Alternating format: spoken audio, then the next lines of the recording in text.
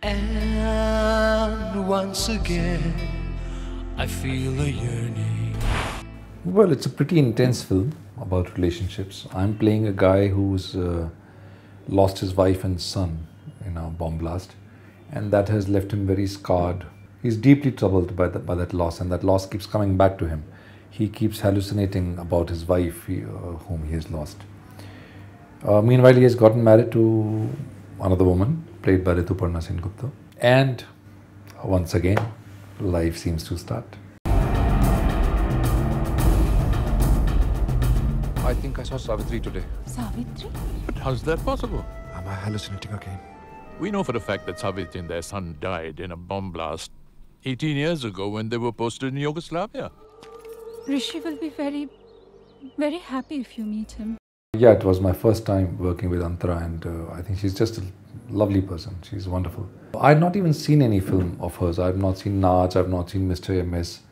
So it was the first time, really, an experience. She's done a wonderful job in the film. She's playing a Buddhist monk, and she looks stunning. And as a person, she's quite mad, very impulsive, really full of life, very well read, very educated, a wonderful co-star. I had worked with Rituparna Sengupta earlier in a Bengali film called Antara. So this was our second time together. So there was already a friendship. I already knew her, and there was already a comfort level with Ritu. Great working with both of them. Savitri! Moments suddenly can change. It only takes a moment for the sun to turn to rain.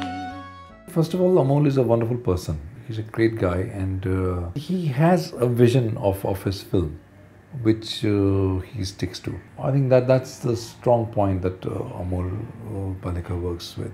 This film was to be shot in Sikkim, so I think they have managed to find a wonderful location, set it against a Buddhist monastery, which has its own beauty. Yeah. So to make a story and to extract what you're trying to say from these surroundings, I think that's what Amol has done wonderfully in this film. When I'm acting in a film, I don't think that I'm a director. Otherwise, I'm only an actor, and there's only one director on the set. In this case, Mr. Amol Palekar, and he has the authority, and it's his vision anyway. So I don't think anybody has the right to interfere with the vision of the director. Everyone works on a film set. A film set has about 100 people. Everybody works together for a common vision. If people start pulling this way and that way, then the film will be a mess. I think when you make a film, it's not to give a message, but it is to give an experience. You share an experience of life, and an audience sometimes gains a new way of looking at things, gains a new experience, a new way of looking at life. Why do turned pages have to open up again? Why do healed scars have to hurt so much again?